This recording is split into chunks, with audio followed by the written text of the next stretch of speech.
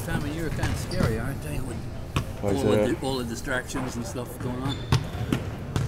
Ain't no distractions. None?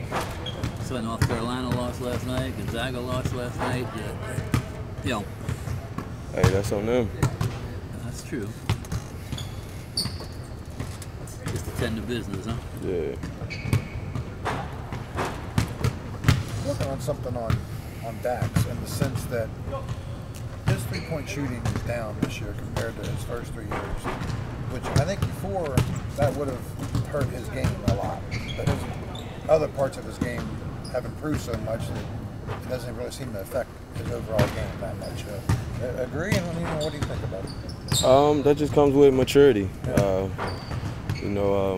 You find out that shooting the ball isn't the only way to score. You know, you can get it off rebounds, transition, turn defense into offense. It's all type of ways you can score the ball.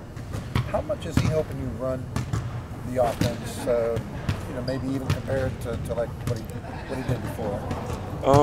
He's helping me a lot. You know, me and him, we know the offenses very well.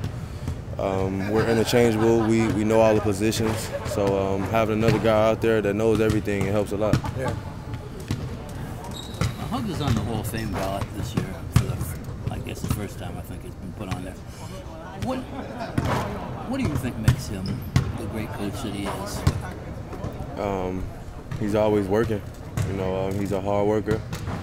He say nothing was ever given to him. And he said when he feel like he stopped working, that's when someone gonna pass him up. So he just keep working, and that's why he is where he at.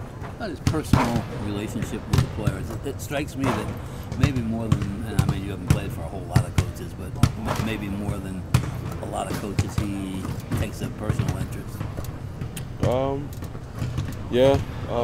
He's like a father figure to all of us. You know, he cares about all of us individually. It's more than just basketball with him. Yes, that was kind of what I meant with basketball. Yeah. When he puts his arm around you and things, he usually has something interesting to say, I presume, rather than just keep your chin up or whatever. I don't know. That's between him and the player. Did you guys get your press going a little bit more the other night? I guess you could say that. Not where you wanted to be, though. Like, if there's 100 steps into getting it together, you guys are like how far along? I don't know. I feel like no matter how good we are at the press, we're still not going to be where we want to be. Okay. So I feel like it's always room for improvement. Last game part of the start of conference play. How important is it to get a good result tomorrow and to take some momentum into the league with you?